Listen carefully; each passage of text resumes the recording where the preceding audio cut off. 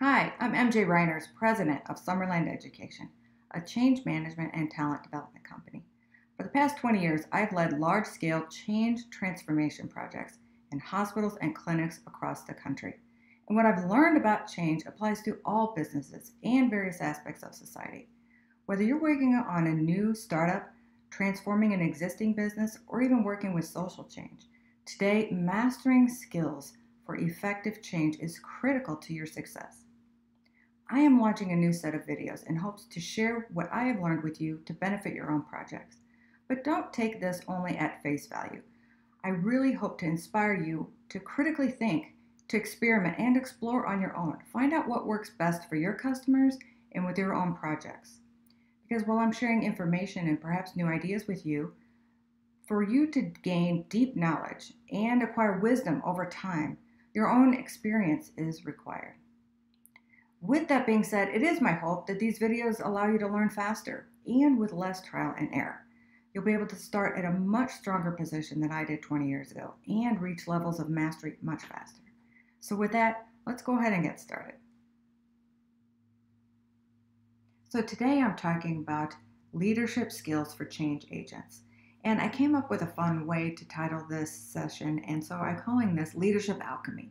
And the reason I came up with alchemy is because when I looked it up in the definition, it was defined as a seemingly magical process for transformation.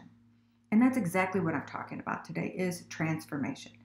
And while today's session is going to focus on leadership qualities around mind, heart, and taking action, I do hope to take the magic or the mystery out of it for you by providing practical, time-tested implementation strategies and techniques for you to use right now. Then you get to decide if these ideas are worth gold to you or not. So I'm excited to share this with you. So let's talk about today's objectives. We will explore different leadership qualities that are essential for transformation. And these are qualities that make a change leader successful.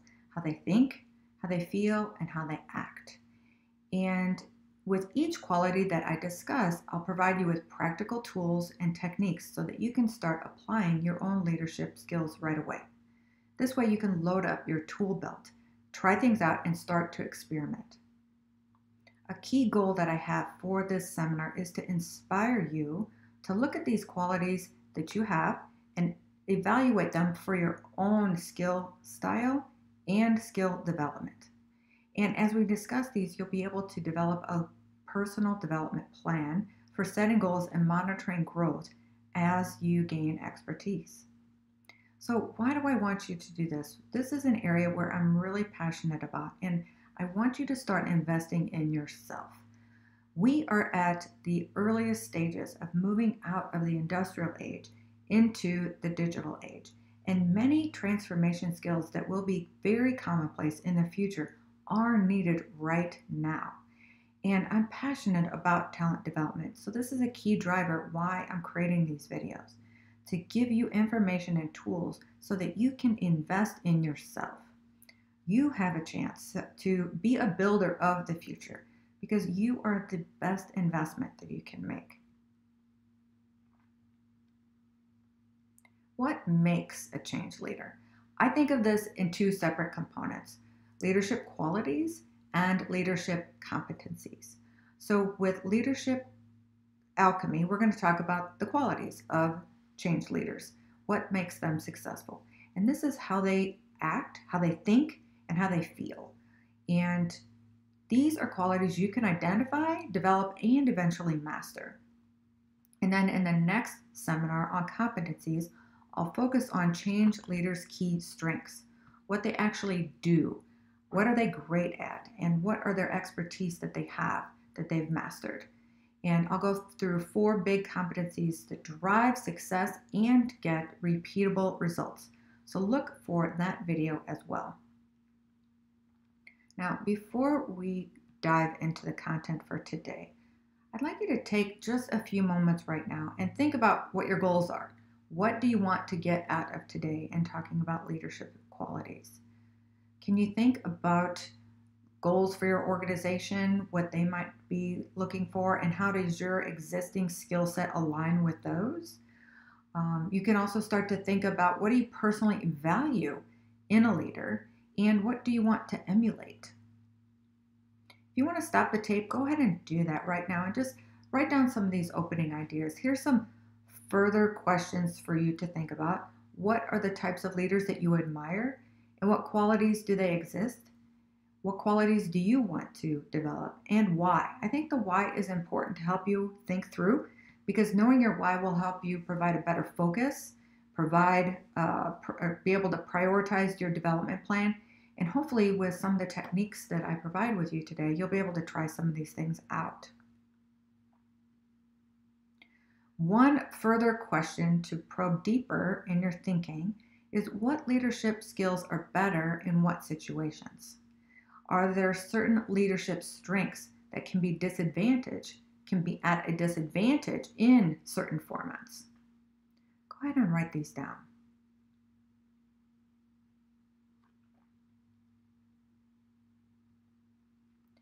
If you saw my first video on change management fundamentals, you'll know that my personal philosophy on change management is to preserve the best and improve the rest. All too often, when people get really, really excited about change, it's because something's not working and it's causing a lot of pain. So there's this groundswell of enthusiasm and excitement to just throw the old way out. And tearing something down is not the hard part. It's the building part that's tough. And building of the new is really, really difficult. And that's why your change skills, transformation skills, are so important.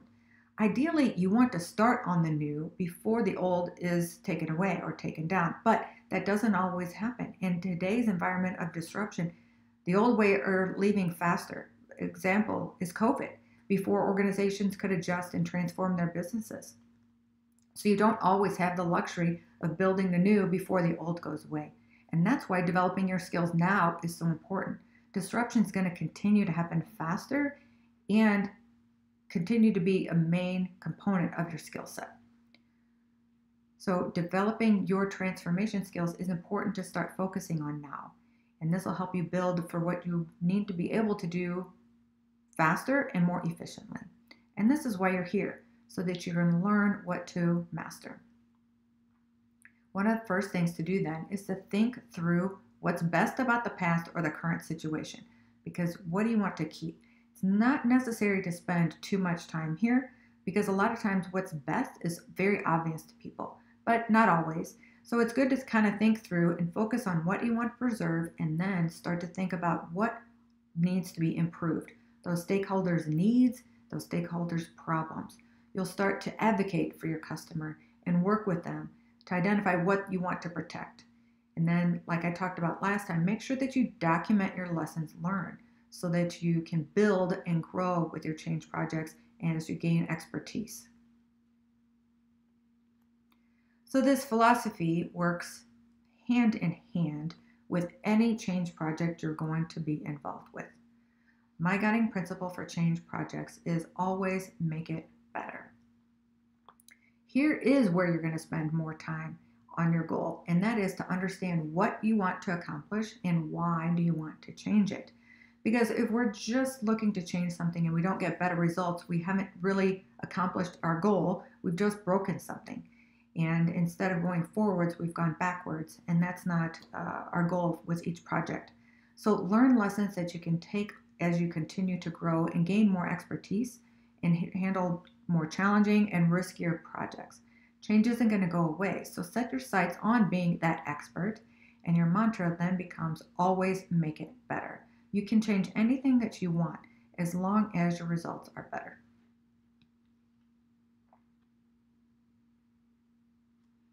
Okay, now I'm going to dive into the heart of the main topic today for this seminar of leadership alchemy. We're going to talk about mind, emotion, and action qualities that leaders develop and display in getting results.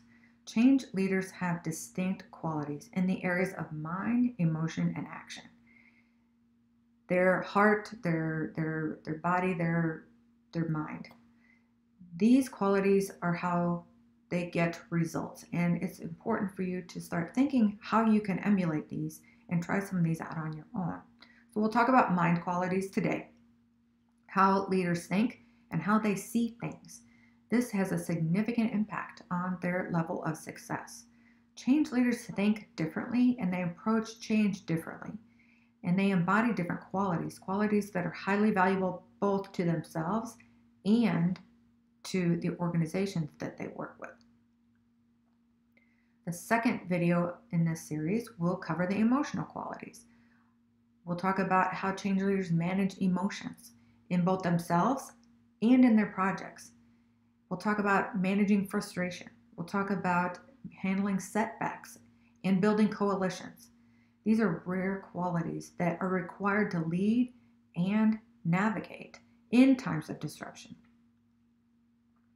And then the last video for this series, I'll go through how change leaders act, how they take action, and I'll talk about how they set examples for others and how they are determined to get results.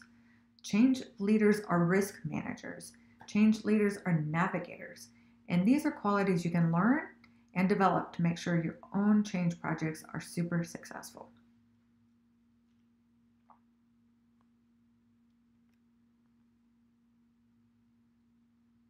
For mind qualities, I'm going to talk about two separate things.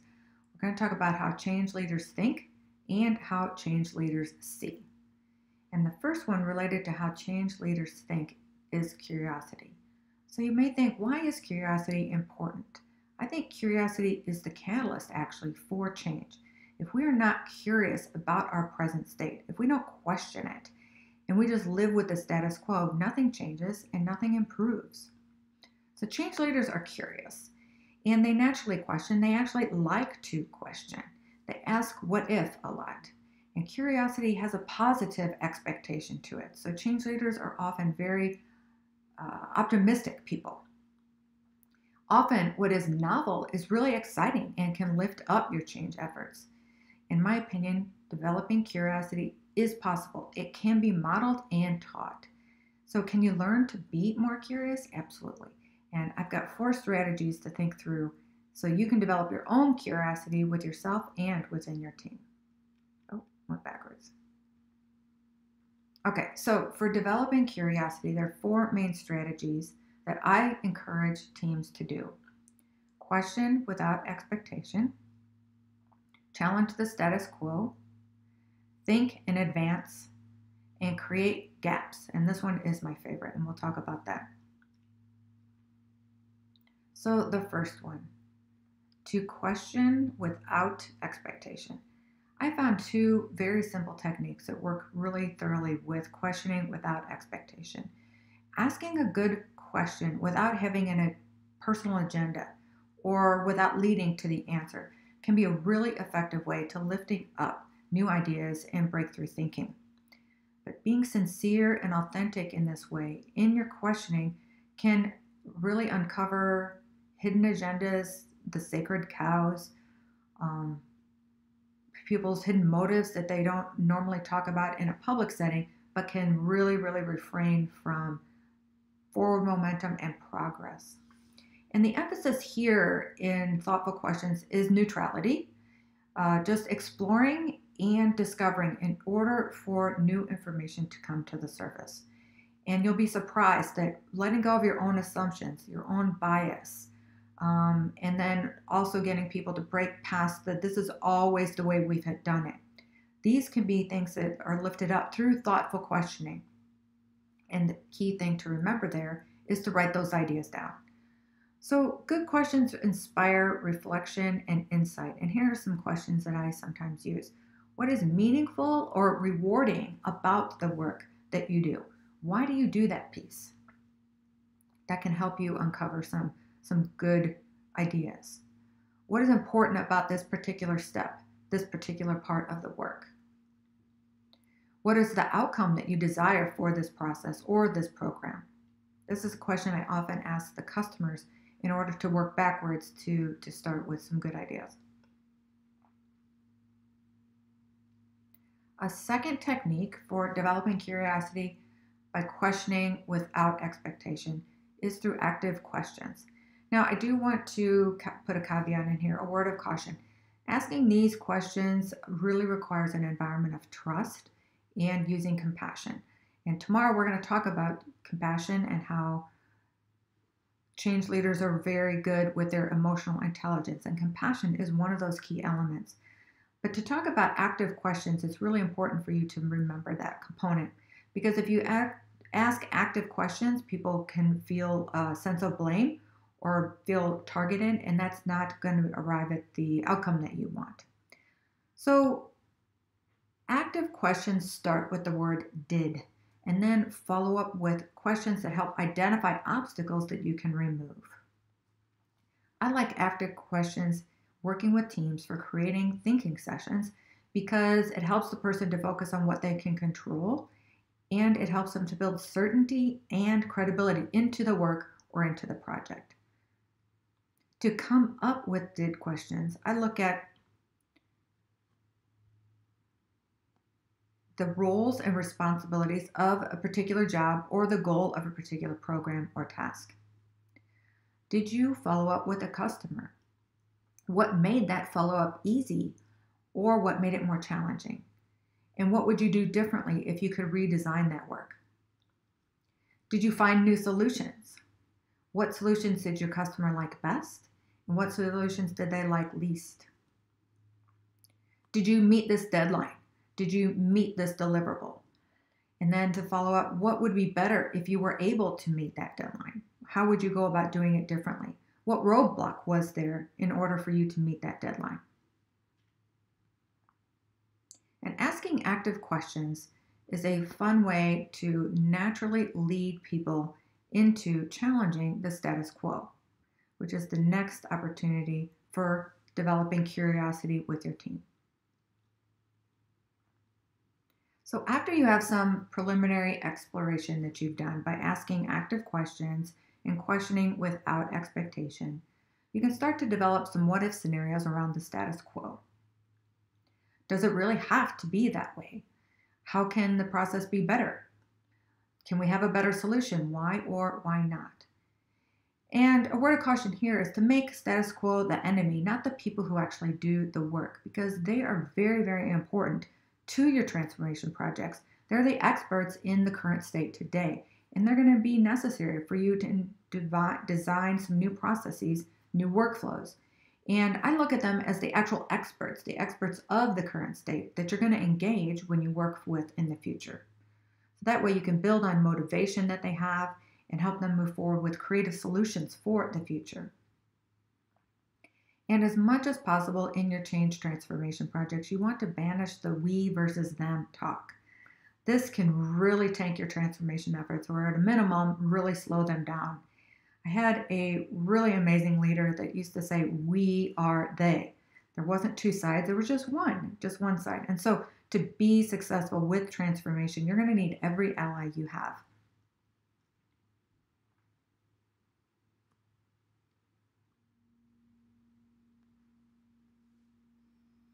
As the leader, another technique to develop curiosity is to always think in advance. Think ahead of your team. And this is a technique I've practiced over and over. And a way to think about a big transformation project is that it's like a cruise ship. It's not a NASCAR race. It takes a lot to turn. It takes a lot to get the team to make a course correction. And if you're the leader, you're the navigator, you're the cruise ship, you're the captain of the ship. So you're going to call the time and the place when the ship is going to make port. And that'll be months or weeks before you will accomplish your transformation. But your staff and your managers are going to fill in those gaps. They're going to fill in the intermediary milestones, the tasks, and the work that has to get done in order for the whole team to arrive in port on time. So I challenge myself to think a minimum of 6 months, maybe even 12 months in advance, so that we can develop long-term strategies and goals for the entire team. And then have my managers think at least 3 months out. And I really encourage them to spend about 20% of their week or 1 day a week thinking and planning for 3 months ahead. And then for staff or for frontline managers, I encourage them to spend 1 day a week thinking about the following month. and then for staff to be thinking about the following week. And the added bonus here is thinking in advance. In addition to developing curiosity and what ways are they going to be able to get to their goals, by thinking in advance, many of the problems that could arise are avoided. And your staff will spend a lot less time fighting fires on a daily basis, and therefore they'll be a lot more productive. The last technique that I use for inspiring creativity among the team is creating gaps to inspire their thinking. Now, this is a method that I first learned about from the book Made to Stick by Chip and Dan Heath, and they're one of my favorite business authors. It's really a great book. And they called these gaps knowledge gaps. And there's some techniques that I have used to create those gaps in order for your team members to be challenged in their curiosity and in their thinking. And one way that I do this is to lift up the big picture or to create a big picture puzzle. Help your team members or your audience understand very clearly what is known and what is unknown, and they can help you fill in those pieces. They can help build the puzzle, if you will. And if you can make a chart or a diagram, all the better. But if you just have certain components of the known pieces, you can just use a puzzle diagram to do that. A second method to develop curiosity is to hand your team members the baton. Challenge your team members to figure out the key components of the project themselves.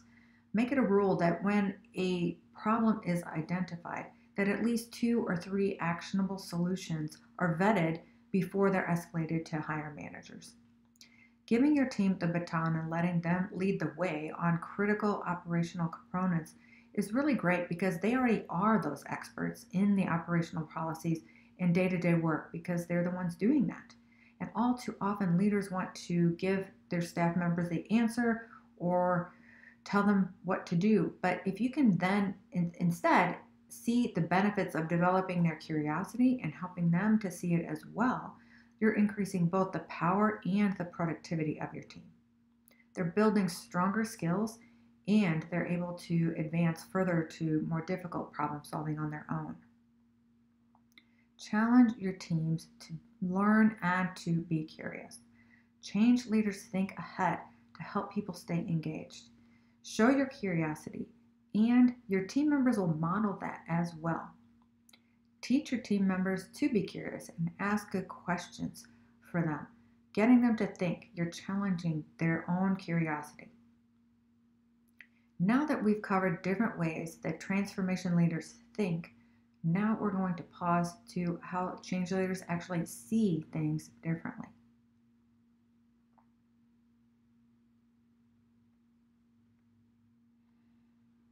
If we can imagine a different future, we can arrive at a different future. And the first step in that is imagination. This is how change leaders see. This is imagination at work. The work you've already done in asking questions provide food for thought for what's newly possible and what can be improved. And to me, curiosity and imagination go very much hand in hand. I see curiosity as asking what if questions and imagination being very similar but asking imagine if type of thinking. So very similar, but uses a little bit different faculties of the mind, seeing and thinking. In our language today, we use I see to mean I understand. So we can use imagination to describe verbally to people. You're helping them to build understanding, and you're helping them to arrive at a new reality. What is vision?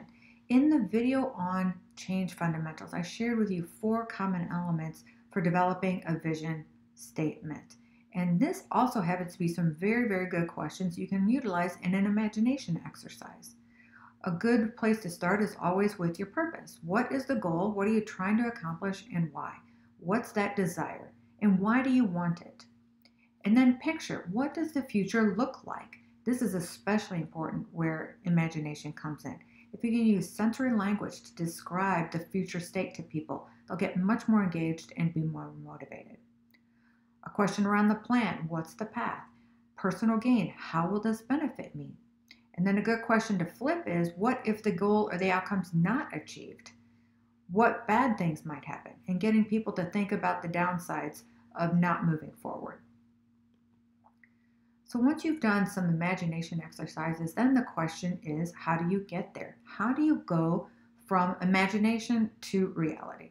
And this alone is a vast topic, encompassing creativity, innovation, entrepreneurship, and project management. But I've given you a mental construct here that can be adapted in almost any situation. And I use the picture of lightning because sometimes that's what it feels like. It's that aha moment. It's that epiphany, if you will, where lightning has strikes and people have a better understanding, or even yourself, because it feels more real and it feels more concrete. And so what you want to do is to use this construct to solve problems and help bring more imagination into a reality state and arriving at your results, right? So how do you do this? In my days at a software company, the best strategy that we ever did was answering a customer's question by showing them a demonstration of the software. And this worked because they would use their physical eyes, and this helps to diminish the emotional states that they're feeling, that abstract state that includes sometimes worry, anxiety, and or fear. And then when people see it and it's more physical, that has a tendency of increasing their certainty and their belief. Once people see something, they'll say, oh, I saw it with my own eyes, meaning, you can't convince me otherwise. I see it. And people say, you have to show me in order to prove it to them. So a powerful technique can be adapted in many ways. And the goal is to get your audience from that abstract state to something concrete. You want to help them experience it. You want them to be seeing it, feeling it, touching, seeing it. Those are the different senses that you bring about in order for them to experience it. So one of the fastest ways that I always do this is just get it simple, get it on paper, draft out the process, something tangible that people can work with and get out of that emotional debate or arguing. In order to get results, change leaders see or imagine better outcomes and arrive at those results. And really effective change leaders describe what it's like to feel that future state, to feel when that result has been achieved. And they use sensory language to help elicit excitement and motivation, a sense of accomplishment and a pride in the team having reached their goals. Effective change leaders describe what it feels like to win and have those team members experience those emotional states. But can we take that a step further and actually show team members what it looks like to win early before the final result is there? Can we get them to actually experience the feeling of winning early and often? And a technique that I use is to use creative charts that show regular and steady progress, and then put those charts or those diagrams in public places where team members are going to see them. It could be on your bulletin boards, in your cafeteria areas, or even your internet, so that it's something that reminds them every day. An example of this, have you seen those thermometer charts that people use with fundraising, where the goal is at the top, and then every day the contributions are penciled in so that the temperature is rising? Those are really, really good charts, and you can adapt those for other types of progress as well. If you can show daily progress, and if you can't show daily, then maybe strive for weekly. But progress that is shown in visible ways will embolden your team. It galvanizes them. It raises morale and has them continue to experience many wins every day and every week. So when you measure the wins and you show them, it builds both urgency, commitment, and momentum. So focus on results and measure it daily. What you keep people's attention on is what they will eventually materialize, what they'll eventually bring about into results. Have them look at it every day.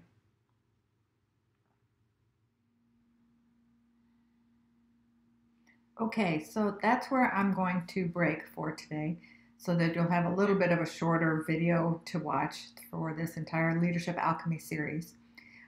We went through the mind qualities today that change leaders develop, and the qualities of mind included how they see and how they think. And we went through core strategies to develop your team's curiosity and how to leverage imagination. And a key takeaway is to strive to have your teams experience early wins, the feeling of an early win, early and often by using daily progress charts. So, tomorrow I'm going to talk about the emotional qualities of change leaders, and we'll go through key strategies around emotional resilience and mental toughness that help you be super successful with your change projects. So, when you're ready to join me there, jump on over and see what's next.